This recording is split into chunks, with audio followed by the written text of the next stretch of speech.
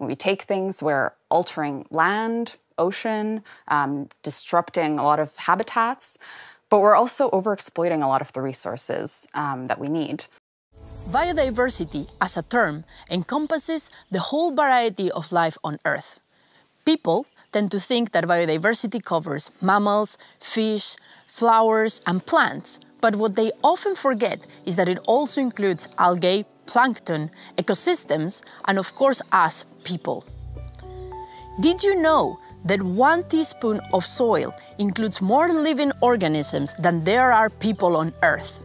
Another thing that is overlooked is the dependence that we have on biodiversity. When biodiversity thrives, so does the world's economy and the businesses that rely on it.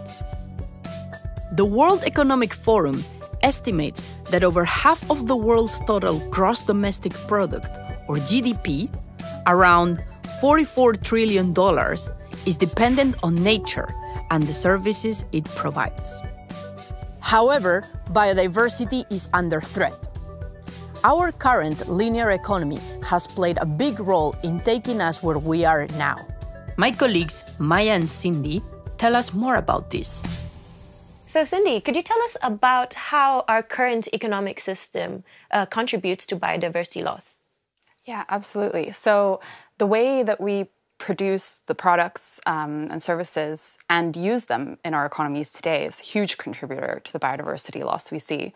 In fact, research has found that 90% of biodiversity loss globally and 50% of all greenhouse gas emissions are a direct result from our production and consumption systems. There's a huge impact on the way that our economy works. And this is largely because we operate currently in a linear economy. So that means that we're taking resources from the ground, we're making products out of them, and then very quickly afterwards, we're discarding them. And at every stage of this, we're having an impact on nature. So when we take things, we're altering land, ocean, disrupting a lot of habitats, but we're also overexploiting a lot of the resources that we need. Then when we make things, we're generating a huge amount of greenhouse gas emissions. And as we waste them, we provide a huge amount of leakage into the environment of different pollutants. And so the way that we're currently operating really isn't tenable in the long term. We're already using up around 1.6 planet Earth's worth of natural resources for the products in our life. And, as we know, we only have one planet Earth. So if we're really going to address this 90% of loss, yes, we need conservation and restoration efforts. We need to plant trees and we need to clean up ecosystems. But we also fundamentally need to tackle how our economy works, how we manage land, produce and consume products and food. All right. So how does, in light of all of this, how does a circular economy address biodiversity loss? Yeah. Well, the circular economy is fundamentally about rethinking the ways that we produce and consume things. It's about how can we move from this linear system that inherently degrades nature into a circular one that can work with nature, but even create positive benefits for it. And, the 3 principles are a way to do that. But if we think about the fashion industry, for instance, as an example, we see that a lot of the operations in that today cause harm to biodiversity. We can think about production processes like textile dyeing, which often uses a lot of toxic chemicals. And if those get into the environment, they can cause a lot of harm. But there are, circular solutions being adopted to address that. For instance, Colorifics is a company that's producing a completely bio-based dye, which allows us to have the same effect on your textile, but without any of the harmful chemicals.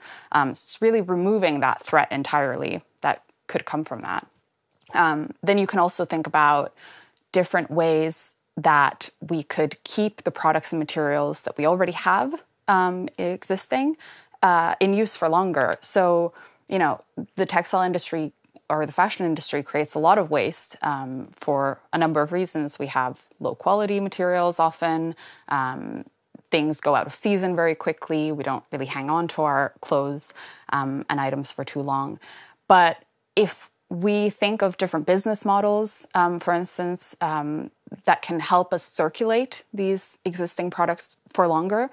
We drastically reduce the pressure to produce more. So, for instance, if we think of a cotton t-shirt, if every single cotton t-shirt in the world was used for twice as long as it is now, we'd need half the amount of land to grow that cotton needed for those t-shirts, which would mean that we have so much more room left for biodiversity to thrive on its own.